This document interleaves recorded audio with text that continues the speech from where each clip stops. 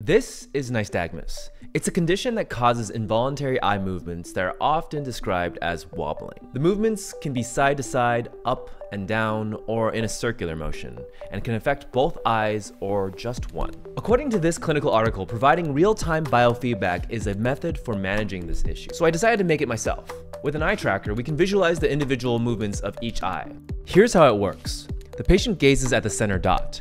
I display in real time the movement of the left and right eyes individually. In this case, right is red and left is green. I visualize the movements along a straight line, kind of like a seismograph or lie detector test for your eyes. The straighter the line, the more stable the eyes. As I move my eyes around, you'll see that the lines begin to move erratically as well. So how can this help nystagmus? With this biofeedback, patients become aware of their eye movements and learn to exert some control over their nystagmus. The real-time visualization of the eye movements allow patients to actively work on reducing the amplitude and frequency of their nystagmus, potentially leading to improved visual function and stability. If you're a current user of our optics tracker system, you can use this nystagmus visualizer for free. For more cool technology for your eyes, follow for more.